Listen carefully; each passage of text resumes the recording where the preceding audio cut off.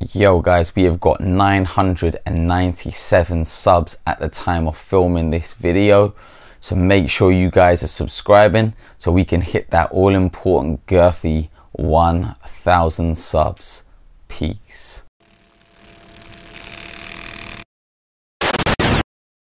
For today's video, I've decided to do a quick review on who I think wins between Amanda Serrano and Katie Taylor. They are fighting for the undisputed lightweight title with all the titles and I think the Ring magazine as well.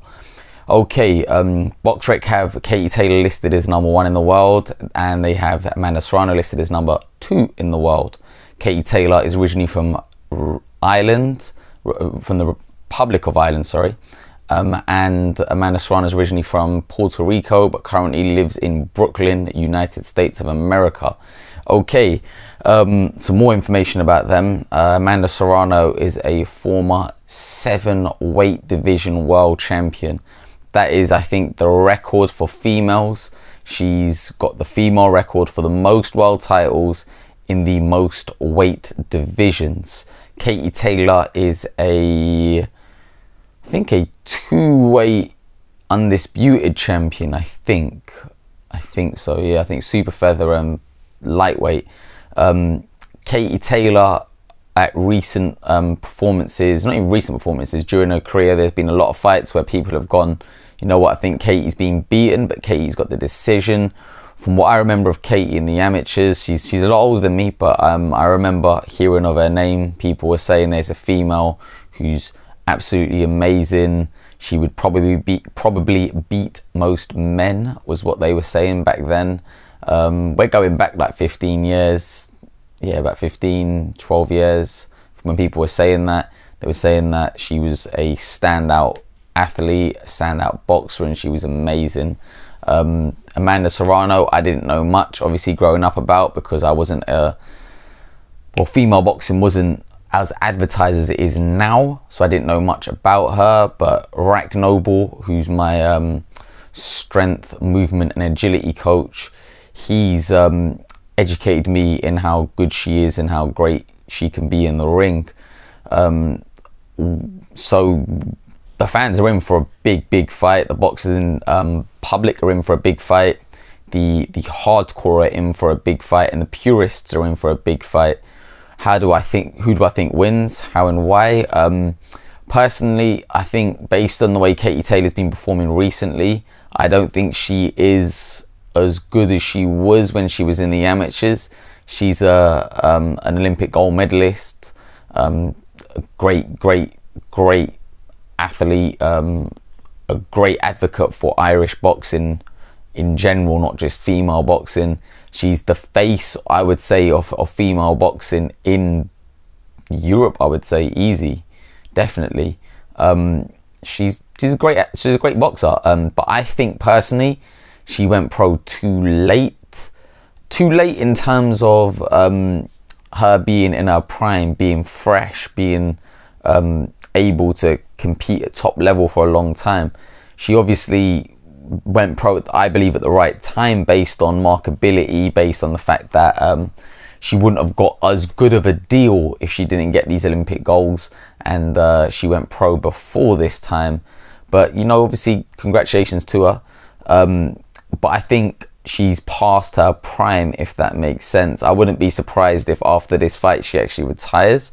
As for Amanda Serrano, I think they're both around the same age. I think Serrano's a little younger, actually. But yeah, Serrano's very obviously an amazing boxer. You don't get 7 world titles and 7 weight divisions if you ain't one of the best out there.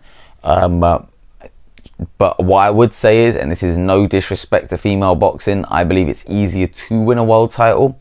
And a lot of her world titles didn't happen in the last couple years. They were like spread out. So when she was winning some of these world titles, I'm not trying to be disrespectful towards her or her opponents, but I would say the quality of opposition may not have been as good as what they are today, because obviously female boxing is booming.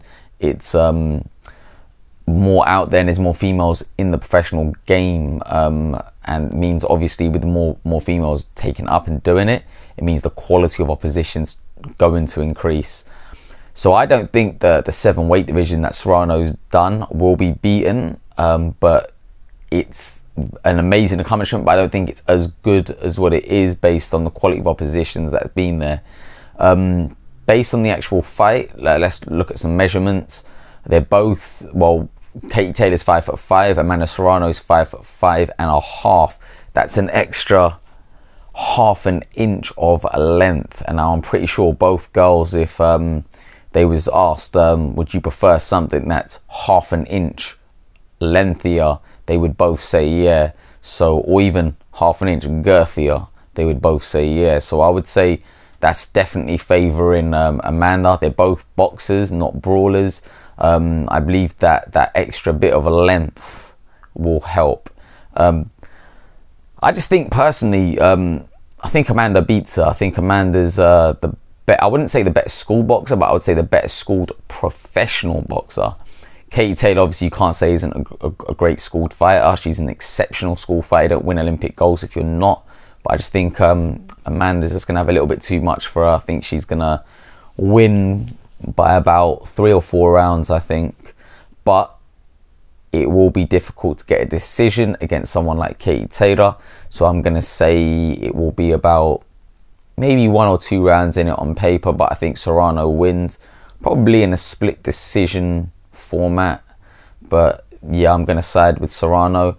And I'm siding with Serrano a lot because of Rack Noble, who trains me. He's told me to check this lady out, and he's saying she's the real deal, and that is her name. She is the real deal. That's her alias.